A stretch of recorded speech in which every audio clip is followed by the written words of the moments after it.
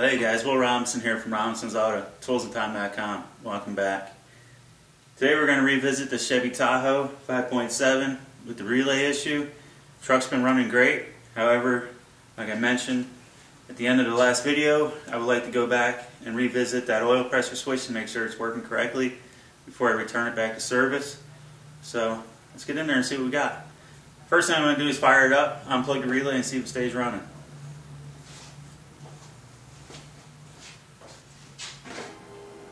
Go.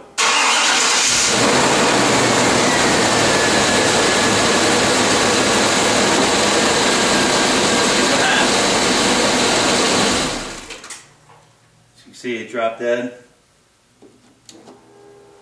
Hear your fuel pump kick on right away. Just timed out. Alright, let's see what's going on.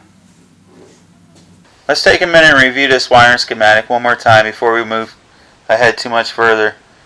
As you can see, this is the fuel pump oil pressure switch. It shares the same power source as the fuel pump relay that goes up to that main fuse, which we know is good because we checked that in the previous video. So if everything working correctly, it would switch over and go to this gray conductor, which would go straight down to the fuel pump and allow it to run as long as there's oil pressure, even if the fuel pump relay fails. So this tan wire goes up to your oil pressure gauge. Okay, so the next thing I would do is make sure I have the correct control voltage and everything going to the pressure switch. So you want to unplug it. As you see, I have it unplugged. I got the air cleaner removed to give me better access. And I got the pressure switch. And if you remember by looking at the wire schematic, it should be this orange wire. As you can see, we have control voltage. So let me see if the fuel pump kicks on when I install the jumper. So go back to the schematic, and you can see it's the orange and the gray wire. The brown one's for your pressure gauge. Let's take and install the jumper and see if the pump kicks on.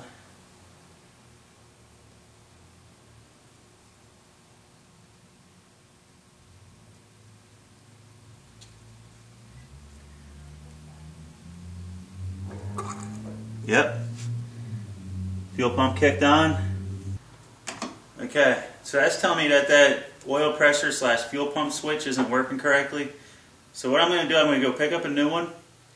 I'll come back and we're going to bench test that new one to see how it operates, and we'll take it from there.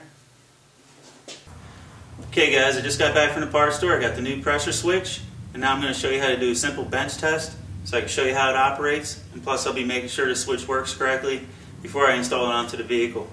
So what I'm going to do, after looking at the wire diagram and inspecting the wiring on the vehicle, I determined it's the two outer terminals that are connected to the contacts on the inside of the switch that are going to close somewhere between 3 to 7 psi, give or take.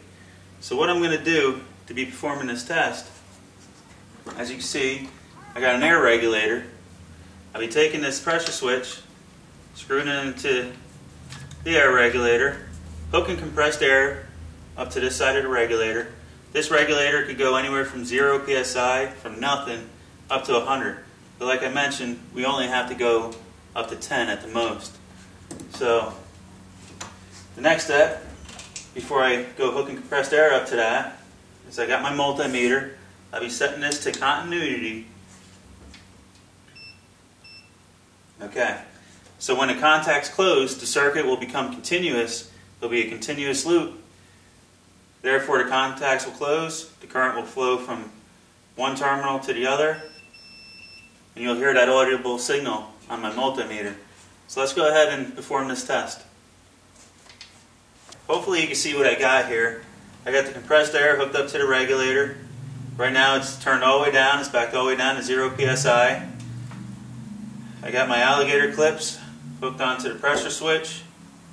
I'm going to take and hook up my multimeter. It's set up to continuity. So what this is going to act like is oil pressure, except for I'm going to be using air pressure. So by the time that it's hard to read this gauge because it's 0 to 160 psi. However, that first line represents somewhere around 5 psi. So by the time it hits that first line, I'm saying those contacts should close, and you'll hear the audible signal on the multimeter. Let's give it a shot. Okay, the gauge is just starting to come off the pin. Not quite 5. And as you see right there, it was about 4 psi, and the contacts closed. So this switch is working correctly. Every time, right around 3 to 4 psi, it's kicking in, closing the contacts. It's coming down right behind the distributor, and you can see that's where that oil pressure switch is located. Okay guys, I'm back over at the bench. I got the old pressure switch removed from the vehicle. It wasn't too bad to remove. It does require a special socket. However, if you have an 1 1/8 open-end wrench, you can reach down there and break it loose, or a pair of channel locks, or some means of grabbing a hold of this nut, breaking it loose, and then you can reach down and simply unscrew it by hand. It's an NPT, it's a pipe thread, so it's a taper style thread, so once you break it loose, it'll get easier as it goes. So let's bench test this one and see what we got.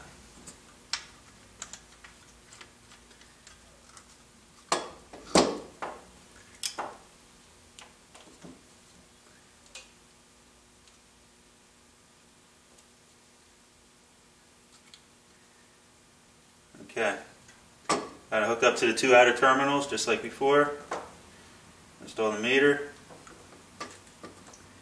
Got it set on continuity. So let's see what we got. Okay, I'm just starting to lead the pin. Okay, I'm at 5. There's 10. There's 20. And as you can see, the contacts still haven't closed, or if they did close, they're shot. So this switch definitely is faulty. So let's go and install the new switch and see what happens. Before installing the new switch, you're going to apply some thread compound onto the threads. The last thing you need is it to leak and create another issue after you fix one.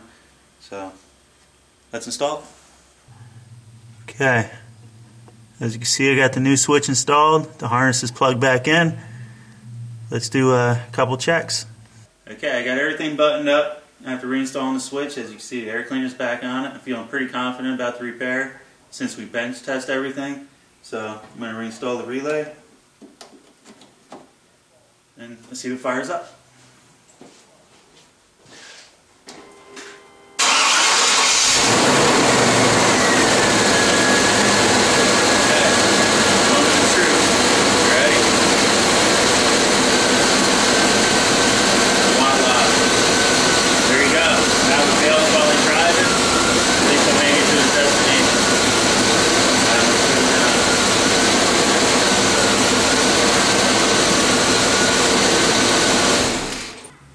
So now I feel much more comfortable about returning this one back to the customer.